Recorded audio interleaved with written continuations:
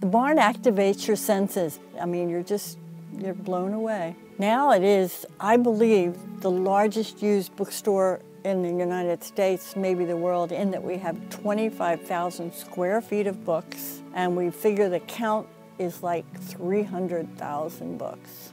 5 floors of books, and that's a lot of books. They realize that a book is a friend. When you're a book person, you're a book person. Every category of books. Dogs and cats and horses and war. And they'll come in from China, they'll come in from Japan, they'll come in from Europe, all over the world. They want to move in. They say, can I sleep here? May I sleep here? They're in awe.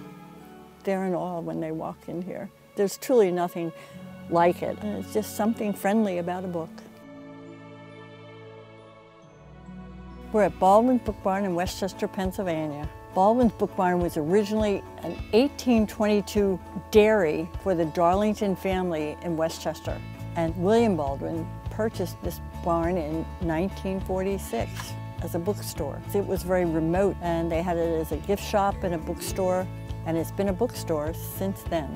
People kept donating books, and it became larger and larger and larger. And learned people that have lovely libraries, and they call us up and they just say, we have all these books. And it's like we rescue the books. We love them and we have a place for them. I mean, even small bookstores are saying no. Libraries are saying no, but we're still saying yes. Yes, we'll take any book as long as it's, in good shape. The rare ones are in our glass case downstairs. 1690, that's the oldest one I'm aware of. They go rather quickly. For collectors that come all the time.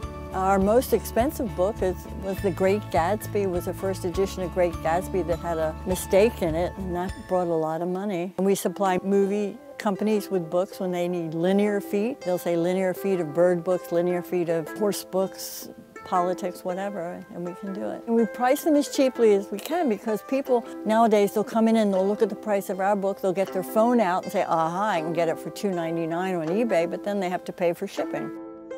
And we have 2 ghosts, one female by the name of Sharpless, which is a local family, and 2 male ghosts. But they're not nasty in that I am never nervous when I'm here by myself and locking up in the dark. Through this pandemic, people have learned the importance of books and that they're reading more than ever. Our numbers are up, and that means they're buying more books than last year. Book people always want to hold a book. A book is something you can take with you on a train or a plane or whatever. You definitely would find something to your liking. In fact, I'm amazed when people come in and walk out without a book.